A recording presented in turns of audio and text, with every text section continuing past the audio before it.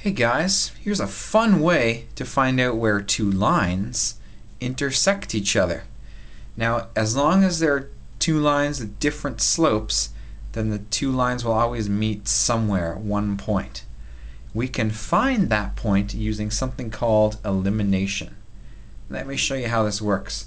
The key here is to have the same coefficient, and that by coefficient I mean the number that's in front of the letter.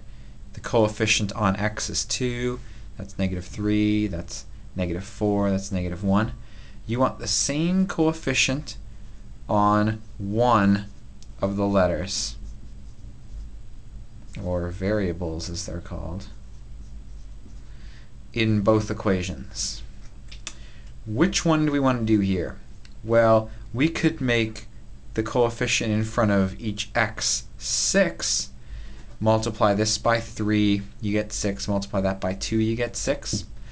But instead, I just noticed this is 4 and this is 1. How do I convert that into 4? The answer is by multiplying all of it by 4. Here's what I mean. I'm just going to rewrite that first equation for you. 2x minus 4y equals 10. If I multiply everything here by 4, I get -12x,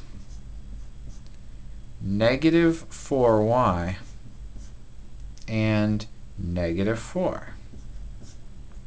Here's the deal. Now that you have the same coefficient in front of each letter, you can subtract one equation from the other. Now I know this is a little odd and it's not the best notation in the world, but this method works, so just bear with me. Keep your x's together. 2 minus -12 gives me 14. -4 minus -4 gives me 0. That's the point of elimination. I now have 0 y's to deal with. I eliminated y by giving them the same coefficient and then subtracting one from the other. And here I have 10 minus -4. That's 14. So now I'm just dealing with a little 14x is 14. That's easy to solve. Just divide both sides by what's in front of x. See, it cancels out. X turns out to be 1. The reason we were able to solve for x here is because we got the same coefficient and then subtracted. And because something minus the same something is always 0, you're eliminating that variable. Could have eliminated x here, but it was a little too much work for me.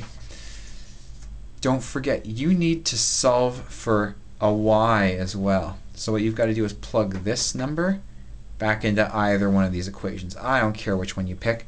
You want to pick 2x minus 4y equals 10? Sure. But don't forget x is 1. So that's 2 1's minus 4y equals 10.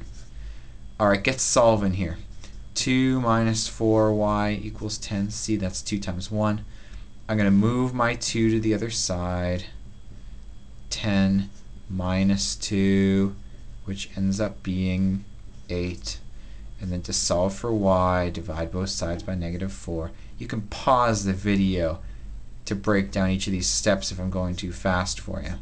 Y is 8 divided by -4, -2.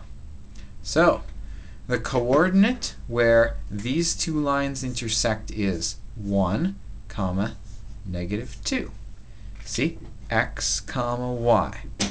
But the deal is you've got to make the coefficients the same so that when you subtract the two, you eliminate one of the variables. Solve for the variable that's left, plug it back into one of the originals, solve for the other, state your coordinates. Now I would like to point out that this answer we got by elimination is exactly the same as the result we got earlier by substitution. Calca partie, eh? Best of luck in your own intersection endeavors.